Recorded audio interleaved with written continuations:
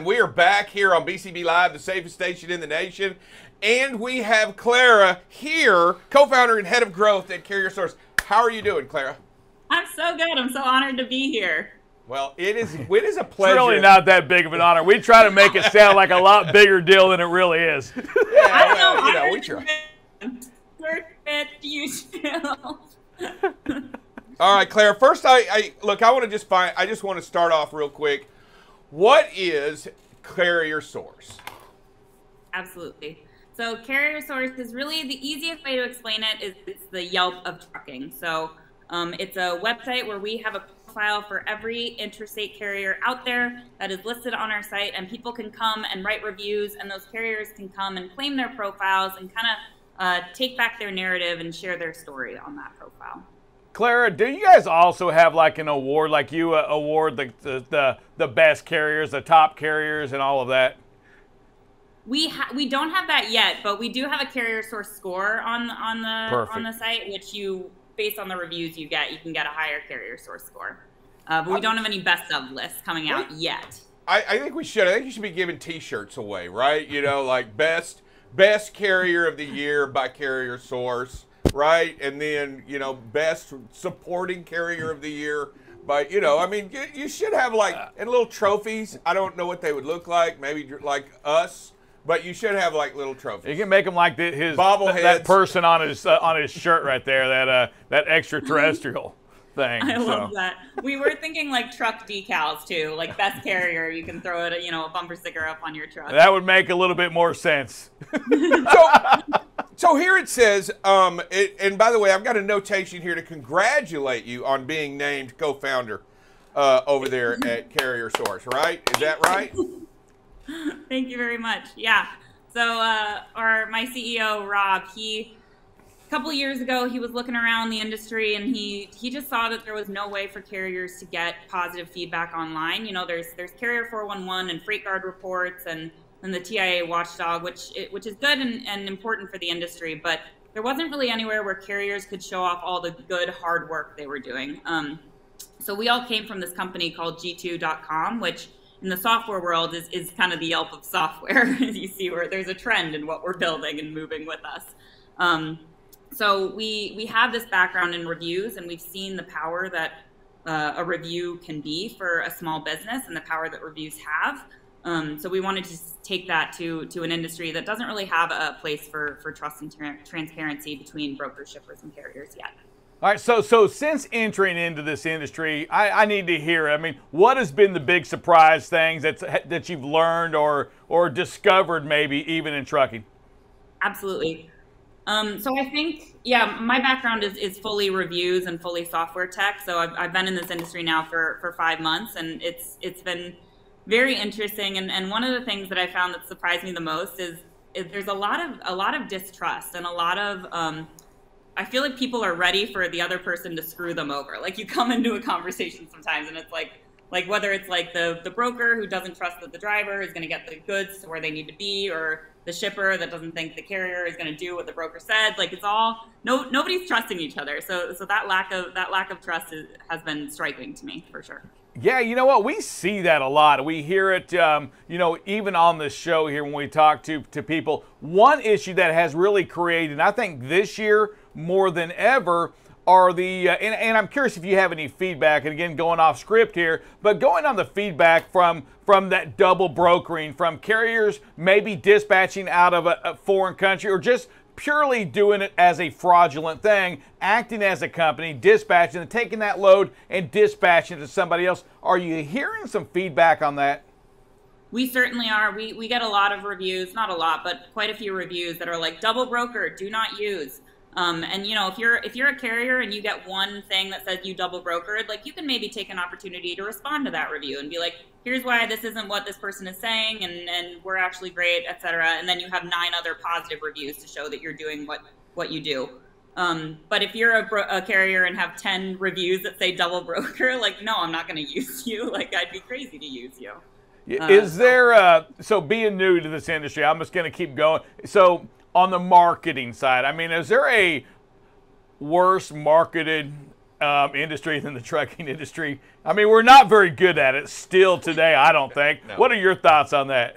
I mean, I think it's been interesting from my standpoint of I'm trying to market to carriers and to brokers and to shippers. So it's been very interesting coming from a field where I was marketing to people who were marketing software coming now to this. It's a lot of emails and a lot more phone calls than I've ever been used to. You know, it's much more, it feels like it's about like 10 years behind of where some of the other industries have moved on. And it's such a critical industry for the world and for globally that it's crazy that it is still back there. So I'm excited for us all to come and You know, and speaking to the distrust factor and not trusting the other guy and always worried about you're going to get messed over, we kind of keep all the information secret, right? I mean, I don't want to tell you my gems because I'm afraid you're going to go take my gems.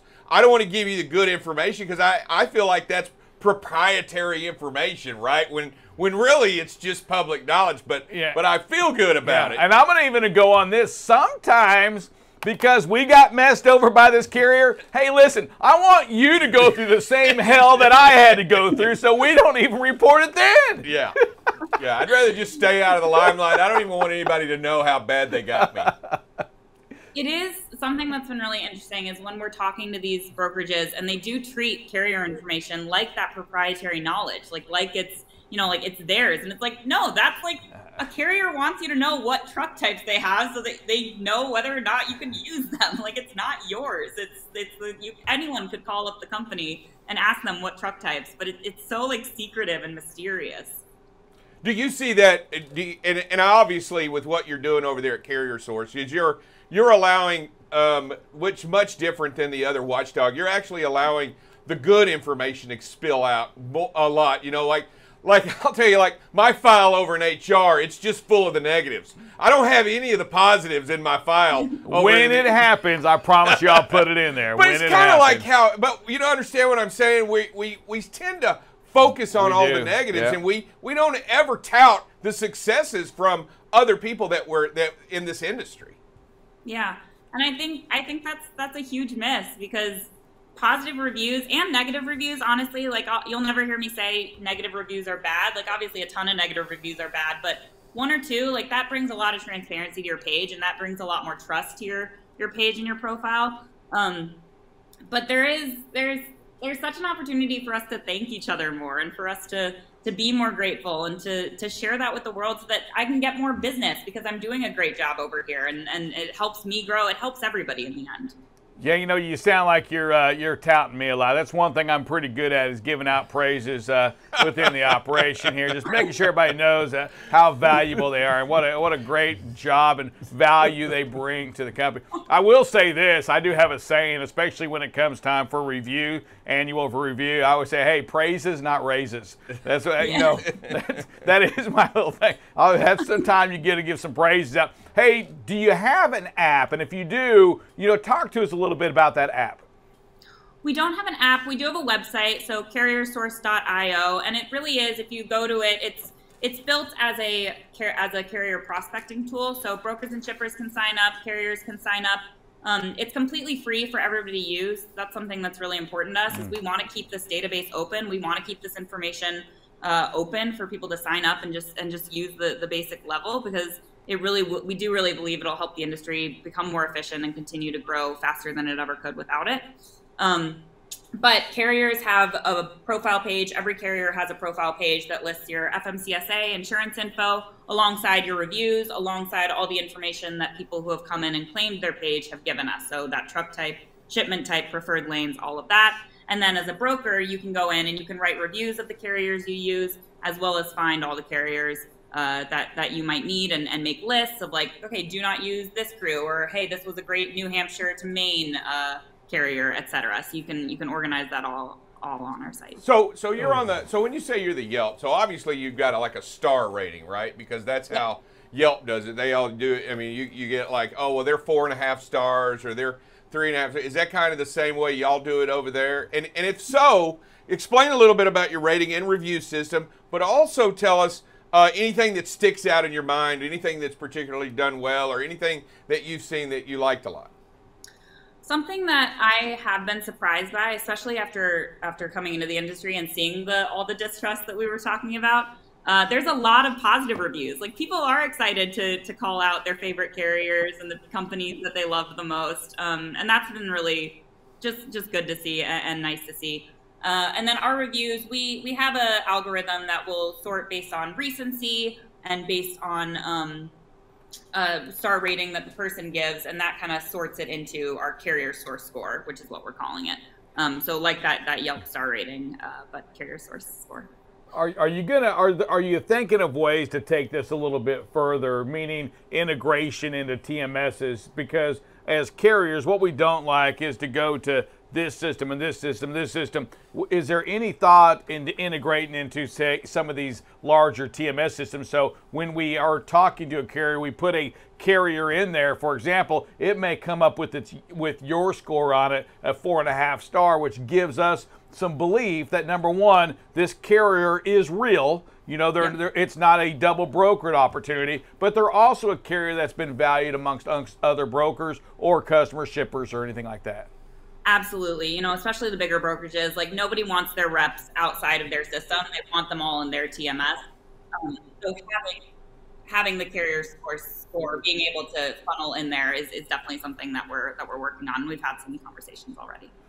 And also, I got something else for you too on this, because these are real life problems that we have, and I love to share these with folks like yourself that can make a difference. I just think there's ways, there's information that y'all in that software world have that we don't have on a broker side of the business, and that is to help us identify possible carriers that may be fraudulent. Meaning, a carrier may have 3 trucks and they're picking up a load for us, but if they're picking up another load for 18 other people the exact same day, there's a good chance that they're doing something with that freight double brokered, because you can't pick up 18 or 21 loads with 3 trucks.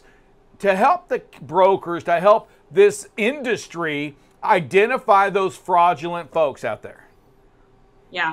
Well, and we have, because of our extensive experience in reviews, we have a really good verification system that we have, and so we ask people when they write a review, like, can you please share like a redacted brief confirmation so we know that you actually worked with them. So having the visibility there and the verification that we go through, like, not anybody can write a review. We check who you are. We find you on LinkedIn. We make sure that you are who you say you are and that you conceivably worked with this carrier. So even one review could tell you that, okay, this carrier is real, they did a load, I could consider them.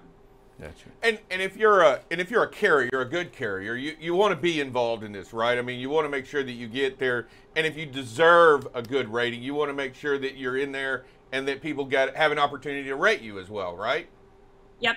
Yeah, and we intend to always keep that free and open. So carriers today can come in, everybody's got a page, you come in, you search your MC number, your DOT number, and you can find your profile, claim it for free, and update all of that information to put your best foot forward and start gathering those reviews, also completely free. And where do they go, Clara, to get that done if they want to join that or join that page? Because you're telling us it's for free and an opportunity to be advertised. I don't think that's a negative in any way, shape. For free. Yeah. So how do they jump on board, Clara? They just go to CarrierSource.io, and then you can click sign up, and it'll ask you for your MC number, and you can put that in, and the page will be yours. All right, I'm gonna keep. I feel like I'm expanding your business opportunity. I'm gonna give you another one here. So because I just feel that if I'm a driver and I'm looking for a reputable trucking company, or I want to get some dirt, is there anything good about this trucking company? I feel like, especially if it's free, that I should be able to log onto your website, type in that trucking company, see what kind of reviews it's getting from the brokers, from the shippers, from its peers, or whatever it is. Are you seeing much of that, or is that maybe a later on kind of thing? Absolutely. Anybody can search the site and can prospect even without signing up. So you could go on today and you could look at every single company that you might want to work for and start finding reviews on it and start reading all their information. You don't even have to sign up at all. We are seeing drivers come to the site, and we have gotten a couple messages from drivers just being like, hey, what have you heard about the company? Do you like them, etc. So that's another opportunity that we're thinking about, is like, how can we facilitate the connection between the driver and the carrier as well? Gotcha. So if Drive Safe Dave were to log into that website and become a member of this, and he logged in and noticed that he had a 1-star, what are you doing? I want to hear this kind of specific. What are you doing with Dave to number one, let him know that, hey, you're a 1-star person, and then help him erase that or answer messages to get those stars, I guess, or that rating increased? What are you doing to help him? Absolutely. So a 1-star rating, first we would rest assured, Drive Safe Dave, a 1-star rating is not the end of the world. It's actually a good thing. It's a wonderful opportunity for customer service, for making your business better, and also for driving some trust in your page. Because if I go to a page and I see all 5-star reviews, I might be like, I don't know, that's probably crap. People are unreasonable. You know, there's somebody's going to have a bad experience with the company. But if I go to a page and it's 4.5 stars out of 5, then I'm like, okay, there are people, this is real. People are better. I would say rest assured, a negative review is not a bad thing. I'd encourage you to respond to it. Take a minute to read the feedback. Is it real? Is it reasonable? Do you owe them an apology, or is it like they just were having a bad day and you all did everything you could and you provided great service and they were reasonable? Either one, we still respond and say, hey, thanks so much for the feedback. You address the problem, and then please consider us again. And then on top of that, we would help you drive more reviews from the customers that you are working with, and the more reviews you have, the better that star rating gets. So we believe we never remove a review, because that destroys the transparency of the whole site. We verify everybody. Like, if they worked with you, if they had a bad experience, then that review stays, but it's a good opportunity for you to potentially get a repeat customer that you might not have had they not taken the time to share that review. Because you can respond and fix it and tell them how you're going to make it better. Clara, let me ask you a question. And obviously, we're talking about carriers here. When are you going to open up the page on the brokers out there and create their reviews? When are you going to talk about the shippers out there? And are they good shippers? I mean, is that a good shipper to go to? What kind of ratings are that? Or do they hold my driver there for 3 days trying to get empty? I'm just saying, when are we going to get the other pictures of the other things in this industry? 100%, because it's only fair, and we've been thinking about that a lot. Like, there should be broker profiles, shipper profiles, all that. So that's something that we're looking at in Q1 of next year. We're still laying some groundwork here for the core product that we already have, but definitely something that we're looking at in the next couple months. I feel like we should be part of this board. I want you to know we don't have to be co-founders, but we are asking a board seat for certain. Yeah, absolutely. We want to be able to just call out something, and we just hold up a 1 through 10, right, Rick? We have scorecards, and we just hold them up 1, 2, 3, 4 stars. And that way you know what the real experts think, right? Don't you think so, Rick? I like that. I'll throw one more out there because it's another valuable thing, and I think you're already doing it again, is to rank some of those truck stop locations. Which ones just aren't clean? Which ones don't have the right parking, don't have the lighting? All of these things that I love what y'all are doing. First, Dave, we're going to rate these drivers at these trucking companies first. But other ideas, we've given you all plenty. I think you're at least covered for the next decade or so. So yeah. you're welcome on that. Thank you. Hey, Clara, we want to thank you for coming in and talking to us. This segment's really about ladies out there making a change, doing something in our industry. And you know what? You don't necessarily just have to drive a truck. You can do so many things in this industry. It's a huge, wide industry, and it sounds to me like you've jumped in with both feet. Congratulations for jumping in here and joining the logistics groupie. Welcome. We welcome. You're approved. Sir Rick approved. How about that? All right, before you go, Clara, I got to ask 2 things. Number 1, how do we reach out and get a hold of either CarrierSource or you to learn more about this? CarrierSource, you can find, it's CarrierSource.io. And then it's just my first name at CarrierSource.io for my email. So Clara at CarrierSource.io. Please email me. Happy to hear from anybody. Love to talk. What is IO? What does that stand for? Hold on. Don't say it. Don't say it. Drive Safe Dave. This is a bonus we're going to give out to Claire. What is what is it? IO. It means the amount of money that you have to pay back to somebody else, because that's what he owes, right? I mean, that was cute, David. That was cute, isn't it? You owe, he owes. And all right, Claire, before you get out of here, we want you to state your name, who you're with, and that you're watching BCB Live, the safest station in the nation. Can you do that? I can do that. My name is Clara Flaherty. I'm with CarrierSource, and you're watching BCB Live, the safest station in the nation. Woo! Great job, Clara. Thank you so much for joining us. We'll see you in Women in Trucking next week, okay? See you there. Can't wait. Thank you. Look forward to it. Bye-bye. All right. Drive safe, Dave.